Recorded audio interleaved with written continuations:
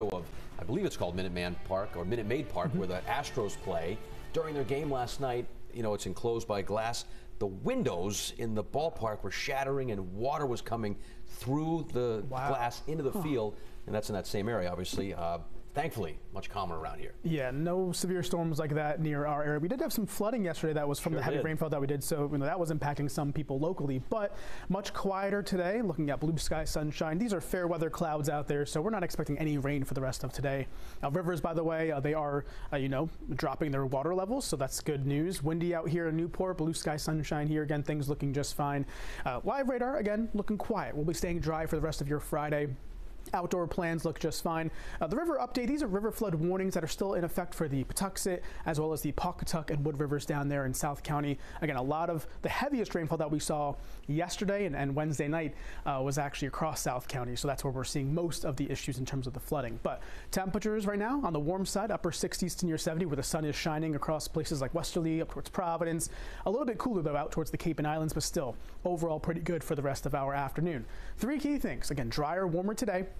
And mainly a dry weekend. Again, graduations happening a lot this weekend. Most of the weekend looks dry. May see a couple showers on Saturday, but not a washout. Wouldn't cancel any plans or anything that's outside. Ball games look fine as well. And then we're looking at some warmer temperatures in that 7-day forecast for next week as well. So satellite radar, you can see we're kind of in between a couple systems. Here's our exiting low that brought us all that heavy rain Wednesday night into Thursday. That's now well offshore. Another storm system off to the west isn't going to be bothering us too much over the next few days. So as we time things out here, things looking okay for this afternoon. Temperatures once again topping out near 70 for the afternoon. Clouds try to build in later on in the day, and especially into tonight, we'll be seeing increasing clouds. Areas of patchy fog are also possible late tonight into early tomorrow. A few scattered showers also possible overnight and then again on Saturday, but this is not a big deal. Not expecting, a rainy day. It'll be a cloudy day, but it's not going to be a rainy day with temperatures much cooler. We'll be in about 60 degrees for high temperatures Saturday afternoon, but notice all the gray and the white on the screen. This is all the cloud cover. So again, not looking at much in the way of sunshine for our first half of the weekend, but overall not a bad day, all things considered. At least we can get those graduations in for your day on Saturday. Recapping things this afternoon, temperatures upper 60s to near 70, especially further away from the coastline, staying dry right through this evening. Looking good for bonfires tonight. Anything outdoors, dinner plans looking fine, near 50 tonight, but again, increasing clouds and areas of patchy fog as we go into early tomorrow morning. Saturday, overall, not a bad day. It'll be much cooler compared to today, near 60, looking at lots of clouds in place. Again, a couple showers are possible. Overall, not a bad day. Looking at our pollen forecast, though, this is what's been really causing a lot of issues for people the last several weeks, really.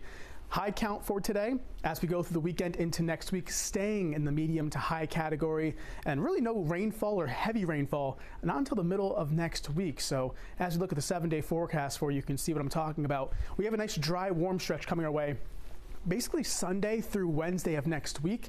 Temperatures back into the 70s, especially further inland. There's a chance that we could see even warmer temperatures than that as we go into that Monday through Wednesday time frame. Next chance of any substantial shower threat won't be until Thursday of next week. I mean, it's not horrible this weekend, but if we could only shift Monday and Tuesday of next week and slide it back. I wish we could get that trend, get on the weekends. Saturday and Sunday. All right, thanks, Stephen. And Stories working on new tonight.